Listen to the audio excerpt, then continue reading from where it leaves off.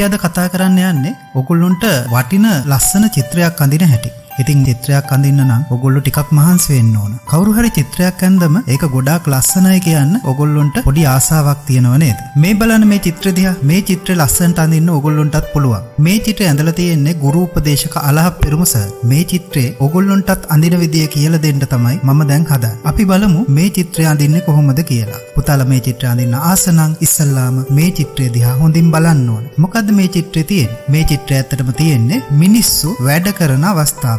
එදිනෙදා ජීවිතයේදී මිනිස්සු ඕන තරම් දේවල් කරනවා.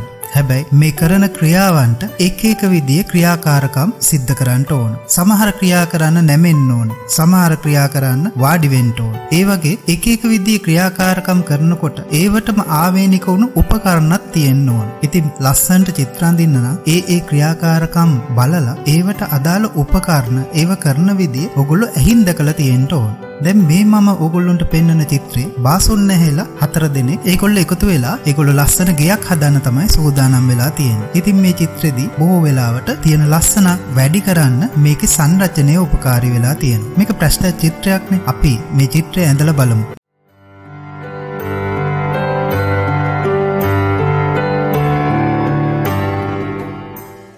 මේ චිත්‍රය අඳින්න ඕගොල්ලන්ට අවශ්‍ය වෙනවා හොඳ ඝන කඩදාසියක්. එහෙමනම් කඩදාසියක් එහෙම අතට අරන් වැඩේ පටන් ගමුකෝ. කඩදාසියක් අතට ගත්තනම් ඕගොල්ලන්ට ඒකටම ගැලපෙන පැන්සලක් ඕන වෙනවා. මොකද්ද මේකට හොඳ පැන්සල? පාට කරන චිත්‍රයක් හින්දා ඕගොල්ලන්ට මේක HP පැන්සලකින් ඇඳ ගන්න පුළුවන්. 6B පැන්සලකින් වගේ අඳිනවා නම් ඕගොල්ලෝ මේක ටිකක් අත බුරුලෙන් තමයි ඇඳ ගන්න ඕන. හොඳයි. එහෙනම් දැන් ওই විදියට චිත්‍රය ඇඳ ගන්නකෝ. බලන්න ඕගොල්ලෝ ඇඳගත්තු චිත්‍රේ මේ විදියේ මිනිස් රූප එකතු වෙලා තියෙද කියලා. ඔව්. වාඩි වෙලා ඉන්න මිනිස් රූප, හිටගෙන වැඩ කරන මිනිස් රූප, නැමිලා වැඩ කරන මිනිස් රූප වගේ. බලන්න මේ මිනිස් රූප එකිනෙකට වැහිච්ච කොටස් පේනවද කියලා? ඒ කියන්නේ සංරචනය වෙලා තියෙනවද කියලා. සමහර මිනිස්සු සම්පූර්ණයෙන්ම ඇඟ පේන්න පුළුවන්. ඒත් සමහර මිනිස්සුන්ගේ ඇඟ එහෙම පෙන්වන්න බෑ. ඒක යම්කිසි බාණ්ඩකින්, තාප්පකින්, ඒ වගේම යම්කිසි හැඩතල වලින්, තවත් මිනිස්සෙගේ කොටසකින් වැහිලා තියෙනවා. ඒ වගේ අවස්ථාවලට තමයි සංරචනය කියන්නේ. හොඳයි. දැන් ඕගොල්ලෝ මේ විදියට මිනිස් රූප ටික පිහිටව ගත්තා. මේකේ ඉන්න බාසොන් නැහැල ටික දැන් අපි පාට කරන්නයි යන්නේ. අපි මේක පාට කරන්න යනකොට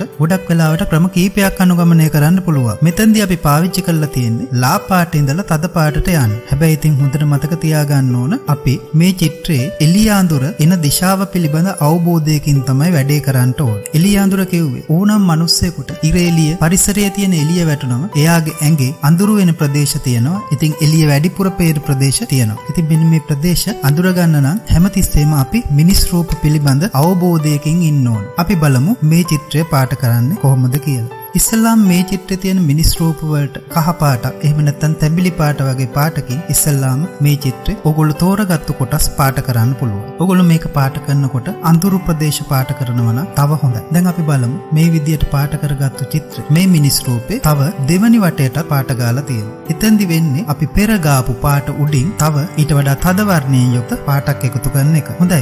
මේ බාසොන් නැහැගේ ඇඟ දිහා බලන්න. එයාගේ ඇඟේ එළිය අඳුර එකතු වෙන විදියට දුඹුරු පාට, තැඹිලි පාට, තද දුඹුරු පාට, කළු වර්ණේ ඊටාම සල්ප වශයෙන් පාවිච්චි කරලා තියෙනවා. හොඳට මතක තියාගන්න බාසොන් නැහැ පාට කරන්න පටන් ගන්නකොට එයාගේ මුහුණෙන් පාට කරන්න පටන් ගන්න නැතුව ඇඟේ කොටසකින් පාට කරන්න පටන් ගන්නවා නම් හොඳයි. ඒකට හොඳම උදාහරණය තමයි අපි චිත්‍රයක් අඳින්නේ. ගොඩක් වෙලාවට හැමතිස්සෙම චිත්‍ර අඳින්නේ නැති කෙනෙක් නම් ඔයගොල්ලෝ ප්‍රැස්ටල් කූර ටිකක් අතට හුරු වෙනකන් වෙන තැනක වැඩ කරලා එනවනම් හොඳයි. ඉතින් දැන් බලමු අපි ප්‍රැස්ටල් වලින් වැඩ කරන හින්දා මේ අවස්ථාවේ ඔයගොල්ලෝගේ අත්වල ගෑවෙන්න ඉඩ තියෙනවා. ඒකට රෙදි කෑල්ලක් පාවිච්චි කරනවා නම් ඔයගොල්ලන්ට ඒව පිසදා ගන්න පුළුවන්. ඒ වගේම ප්‍රැස්ටල් කූරෙත් වෙනත් ප්‍රැස්ටල් කූරක පාට ගෑවිලා තියෙන්න පුළුවන්. ඒ වගේ වෙලාවට අපි කරන්නේ ඒ ප්‍රැස්ටල් කූර හොඳ රෙදි කෑල්ලක් කරා තදින් පිහි දැම්මම ඒ ගෑවිච්ච වෙනත් පාට ප්‍රැස්ටල් කූරෙන් ඉවත් කරගන්න පුළුවන්. දැන් මෙන්න මේ විදියට මිනිස් රූප අපිට පාට කරගන්න පුළුවන්. මිනිස් රූපවල තියෙන ඇඟේ තියෙන ස්වභාවය මේ විදියට පාට කරගත්තම අපිට මිනිස්සුන්ගේ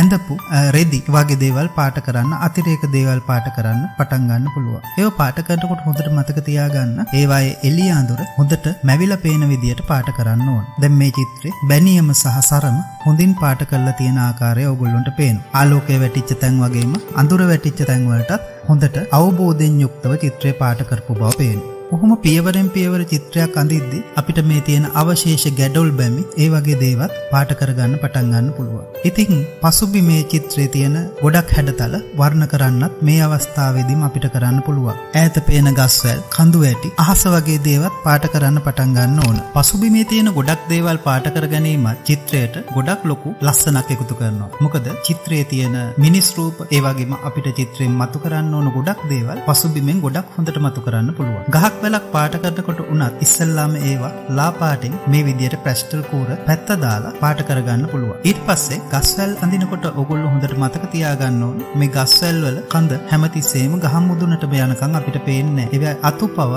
අපිට ගහ මුදුනටම යනකම් ඒකාකාරීව එක දිගට පේන්නේ නැහැ. එතකොට ඒ කඳේ කොටස් කොළ අතු වලින් වැහිලා තියෙන්න පුළුවන්. ඒ වගේ අවස්ථාවලදී කොළ කඳ හරහා එහා මෙහා යන විදිය, එතනින් කොළ වලට කොළ අතු වලට කඳ වැහිච්ච විදිය හොඳින් පාට කරන්න ඕන. දැන් ඔයගොල්ලෝ චිත්‍ර ගොඩක් දේවල් පාට කරගෙන ඉවරයි. මේ පාට කරගන්නකොට ඔයගොල්ලෝ හොඳට මේ චිත්‍රයේ එළිය අඳුර වැටිච්ච ආකාරය හොඳට අවබෝධයෙන් යුක්තව පාට කරගන්න ඕන. දැන් අපි මේ ඉදිරියේ වාඩි වෙලා ඉන්න මනුස්ස රූපය හොඳින් පාට කරගෙන ඉවරයි. ඒ රූපේ හොඳට පැස්ටල් එකතු කරලා චිත්‍රය පාට කරගන්න ඕන. අවශ්‍ය නම් අවශ්‍ය මොහොතකදී සුදු වර්ණය පාවිච්චි කරන්නත් පුළුවන්. මේ පාට ඔක්කොම එකට එකතු වෙන්න සුදු වර්ණයෙන් ලොකු සේවාවක් කරනවා. ඉතින් ওই විදියට එළිය අඳුර එකතු වෙන විදියට චිත්‍ර ගොඩ නගා ගන්න පුළුවන්. ගසේ වැලේ උනත් ගස්වල තියෙන හෙවණැලි, ගස්වල තියෙන ආලෝකයේ වැටුණු තැන් හොඳින් පාට කරලා ගත්තොත් තමයි චිත්‍රෙට ලොකු ශක්තියක් එන්නේ. දැන් බලන්න මේ චිත්‍රය හොඳට එකක් මත එකක් වර්ණ දාලා හොඳින් වර්ණ සමබරතාවයෙන් යුක්තව වර්ණ කරපු විදිය. එතකොට මේ වර්ණ තට්ටු වශයෙන් එකට ගැලපෙන විදියට තමයි මේ චිත්‍රේ පුරාම හසුරවලා තියෙන්නේ. සමහර අය චිත්‍රෙන්දම ගොඩක් වෙලාවට චිත්‍රයේ පසුබිමට ගොඩාක් වෙලාවට අවධානය යොමු කරන්නේ නැහැ. ඒක ලොකු වැරද්දක්. මේ චිත්‍රේ පසුබිම දිහා බලන්න, අහස දිහා බැලුවම ඈත පේන වලාකුළු පුංචියට අහස මුදුනට එන්න වලාකුළු ලොකුවටත් ඇඳලා තියෙනවා. ඒකෙන් චිත්‍රයට හොඳ ගැඹුරක් එකතු වෙලා තියෙනවා. ගස්වැල් වල තියෙන සජීවී ලක්ෂණ, ඈත පේන කඳු වැටියට ඉස්සරහින් තියෙන තුරුලතා පද්ධතිය, පඳුරු වල තියෙන ස්වභාවය, ඒ වගේ දේවල් මේ චිත්‍රයට ලොකු ආලෝකයක් ඇවිල්ලා තියෙනවා. බසොන්න හැලා වැඩ කරනකොට ගොඩක් වෙලාවට ඒගොල්ලොන්ගේ හෙවණැලි, ගස්වල හෙවණැලි චිත්‍රයට එකතු කරලා තියෙනවා. ඉතින් චිත්‍රයේ මැදබිම පසුබිම වගේම ඊටාම වැදගත් දෙයක් තමයි පෙරබිම. ගොඩක් වෙලාවට ළමයි පුරුදු වෙලා ඉන්නවා මේ පෙරබිමේ තියෙන දේවල් වලට එක පාටක් ඔහොම අතුල්ලලා දාන්න. ඉතින් මේ චිත්‍රයේ පෙරබිම බලන්න. මේ පෙරබිමේ ගොඩක් වෙලාවට වැඩබිමක තියෙන්න ඕන ගොරහැඩි බව, රළු බව තියෙනවා. ඉතින් එක උස් මට්ටම් තියෙනවා. මේවායේ සිමෙන්ති වැටිච්ච තැන් තියෙනවා, හිලිටු වෙච්ච තැන් තියෙනවා. ඒ වගේ දේවල් හොඳින් පාට කරන්න ඕන. ඒකින්ද මේ චිත්‍රය බලලා ඔයගොල්ලන්ට ලස්සන චිත්‍රයක් අඳින්න පුළුවන් වෙයි. මේ චිත්‍රය හොඳින් ඇඳලා පුරුදු වුණායින් පස්සේ ඔයගොල්ලන්ට පුළුවන් මේ චිත්‍රයේ තියෙන මිනිස් රූප හතර පාවිච්චි කරලා අලුත් චිත්‍රයක් අඳින්න. මොකද ගොඩක් වෙලාවට මේ ඉරියව් වලින් වෙනත් ප්‍රකාශන චිත්‍රයක් අඳින්න මිනිස් ඉරියව් ලබා ගන්න ඔයගොල්ලන්ට පුළුවන්. ඉතින් මේ චිත්‍රයේදී අපි පාවිච්චි කරේ පිරිමි රූප හතර. අපි බලමු ඊළඟ චිත්‍රයෙන් ඔයගොල්ලන්ට කොහොමද ඉගෙන ගන්න පුළුවන් වෙන්නේ කියලා. ඉතින් ඔයගොල්ලෝ මේ චිත්‍රයට ආස කරා නම් අපේ YouTube channel එක subscribe කරලා තියාගත්තොත් ඔයගොල්ලන්ට පුළුවන් අලුත්ම වීඩියෝ එකක් එකතු කරනකොට ඉතාම ඉක්මනට ඔයගොල්ලන්ට ඒ වීඩියෝ එක ලබා ගන්න. හොඳයි. අපි වෙනත් වීඩියෝ පාඩමකින් හමු වෙමු. ඔයගොල්ලන්ට සුවබර අනාගතයක් වේවායි ප්‍රාර්ථනා කරනවා.